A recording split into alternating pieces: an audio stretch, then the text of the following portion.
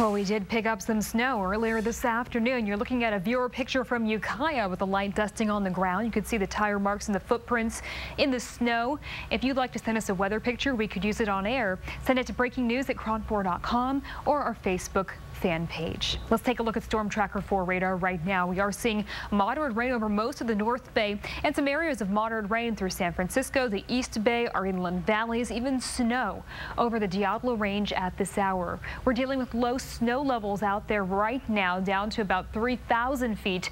But once the cold front of this storm pushes through, snow levels will drop as low as 1,500 feet in the Bay Area. Satellite and radar picture capturing the rain pushing through the Bay Area right now. Snow in the Sierra, in fact, heavy snow ongoing in the Sierra at this hour. The cold front is still well to the north. It's right here. We have another front moving through right now. It's what we call a stationary front, so it doesn't bring us much cold air or warm air, but it is causing showers.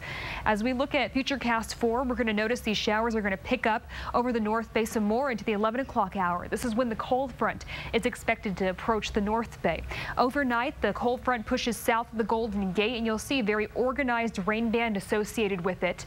It pushes down towards the South Bay by 4, and after this is when snow levels are going to drop down to 1,500 feet to 2,000 feet. You'll notice that a lot of the precipitation is already well to the south, so we will pick up some lingering flurries over the Diablo Range and the coastal ranges, as well as through the East Bay Hills, but that's going to taper off into the afternoon. We'll also see clear skies into the afternoon. A winter weather advisory, though, has been issued for the local peaks in the North Bay Hills, East Bay Hills, Diablo Range, and the Santa Cruz Mountains, all under this weather advisory.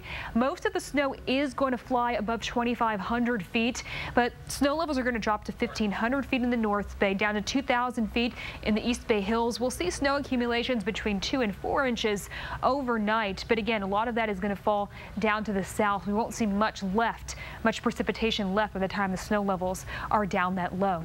Temperatures overnight are not going to be as cold. Again, the snow level is going to be 2,000, 3,000 feet. That is where the freezing level is going to be, but it's still going to be chilly nonetheless. 30s in the morning, 40s in the afternoon. As for the Sierra, heavy snow ongoing right now, as we just mentioned, through tomorrow morning. Up to 2 feet of fresh powder in the higher terrain, up to a foot of new snow at lake level on the eastern shore. But this storm system is going to be coming through very quickly.